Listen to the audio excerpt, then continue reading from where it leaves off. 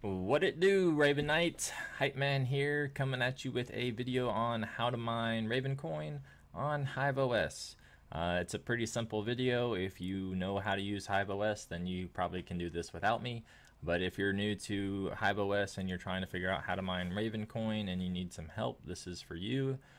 So you'll just go to your flight sheet, like if you're on your main thing here. Here you are, right? You can go to flight sheet. You can go down to RVN, or you can search for RVN.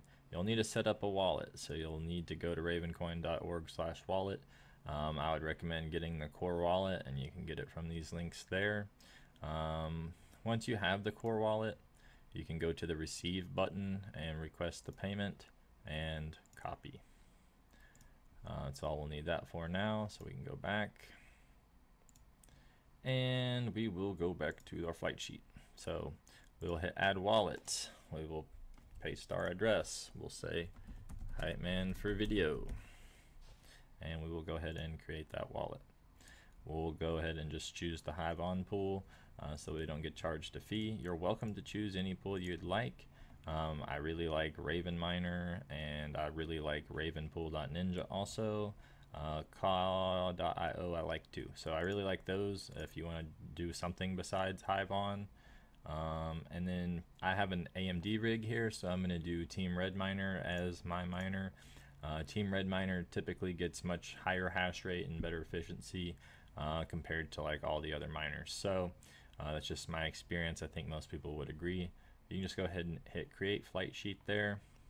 I made this one Hype Man for video. That is what my wallet name is. And so you can see if I go to my worker, you can see I still have Hype Man wallet for video. Which is very similar, but it's not the same yet. So if I go to flight sheet, I can click on the rocket and it will go ahead and update it.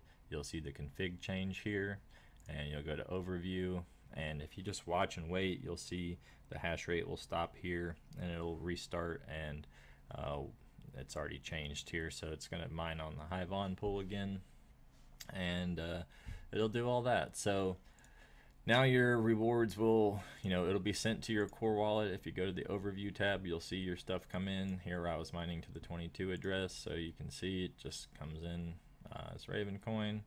You can see if you get sent assets like that. I have some sent NFTs, so I get sent assets pretty much every day. And so that's just kind of how to mine Ravencoin on Hive OS. It's pretty simple.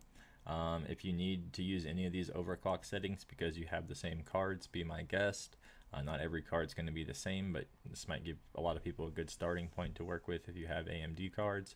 If you have any questions about mining Ravencoin on Hive OS, mining Ravencoin in general, or any general Ravencoin questions, feel free to hit me in the comments below.